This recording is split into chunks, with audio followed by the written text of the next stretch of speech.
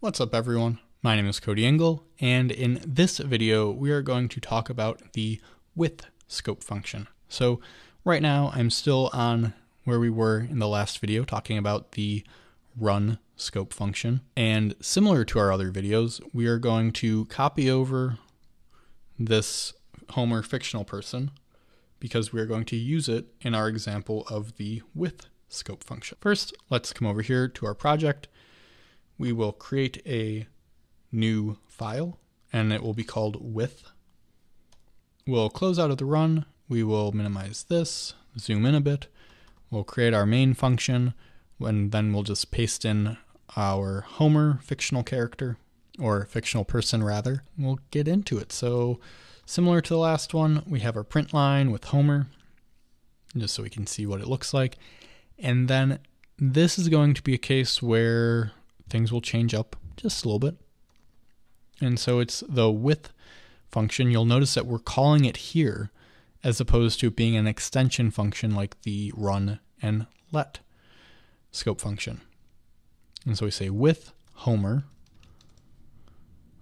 and then we have this object reference. And then for here, we can just say address dot state equals Illinois, address dot zip code equals 62629, and then we can do our print line again for Homer. We come up here, we click the run icon, and you'll see the first one is Homer living in Springfield, Oregon, and then the second one is Homer living in Illinois. Now, typically you don't, or I at least haven't seen the with function reference kind of in the same function that it's being used in. And so in this case, what you would most likely see would be something like fun. And let's just say move to Illinois. And we have fictional person here. And then you can set it equal to with. And we can say fictional person, and then we'll just copy in these values. And then instead of saying with Homer here, we'll just say move to Illinois, Homer. And then similar to our run function, so our move to Illinois function, we will say fictional person dot address, just to set this object reference to address instead of fictional person. And then again, we can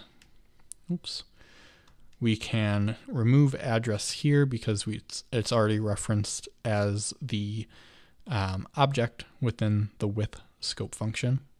And then we have state again, zip code, all of that. We go ahead, we run this, and we should see the same values here, which we do. So I'm not going to go through marge in the same way that we have in the other ones.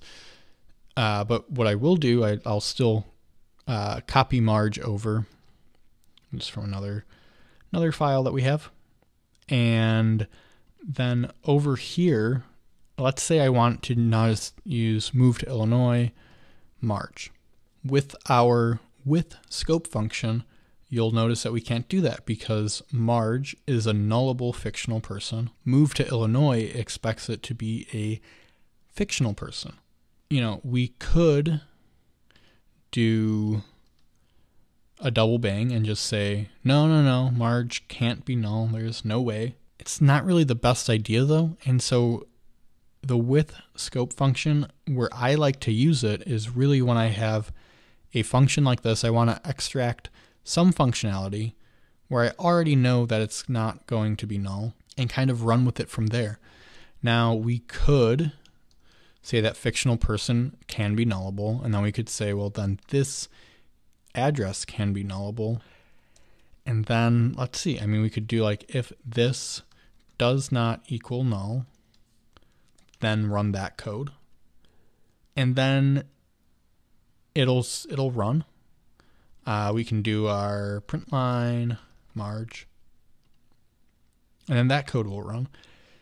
But having this, if this does not equal null, do something else, blah, blah, blah, that's very Java-like. So if you get into a situation where you have these null checks and everything, sometimes it can be a good sign that maybe you want to use a different scope function. Maybe you don't want to use the width scope function. But again, at the same time, where I found the width function to work really nicely is when you have a null or a non-null value, and all you're doing is you just want to be able to quickly change the values to something else, or you want to map them to some other value type. That is where we are going to end off with this video.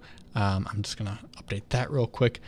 Just to kind of do a recap though, the width scope function, it is pretty similar to the run scope function, but the difference is that you call the width function like you would a normal function, whereas with the run scope function, you call that on the object itself. So you call it on, marge $run, as opposed to just calling the width function. That's all for this video. If you enjoyed it, be sure to give it a thumbs up. Subscribe if you want to stay up to date with all of these videos. We still have to talk about the also and apply scope functions, which will be coming up pretty soon. And other than that, thank you so much for watching, and I will catch you in the next one.